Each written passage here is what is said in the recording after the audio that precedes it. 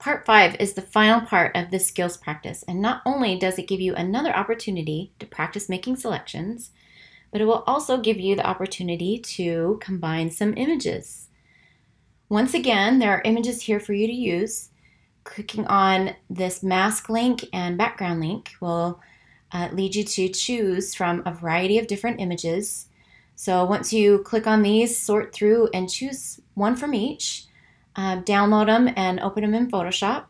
So I've already done that. So I've got them both open in Photoshop. So this is the one I've chosen for my mask option, and this is my background option that I've chosen. So because this is practice, and I'm always going to advocate that you practice as many skills that you've learned along the way, I will advise that maybe you take an opportunity to practice creating a new document to work from. So you can combine these two and just rename the document and you by your method that you've chosen. But again, I think it's a good skill to practice. So I'm going to go ahead and choose new. Oh, and before that, just so you know, both of these images are the same size. So I checked that first, and you'll want to check that first. They're both 7x5 at 150.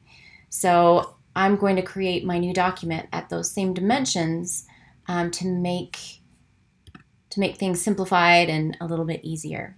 So here I'm going to go ahead and name it, and I like including last names in these in your naming system.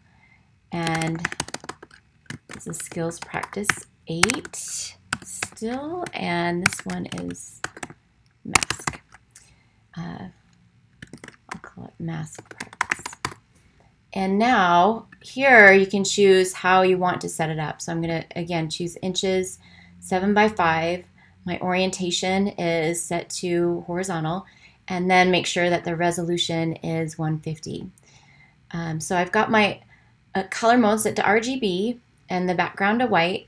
And I don't know if you've worked with these advanced options, but you can also make sure that you are giving it the appropriate working file.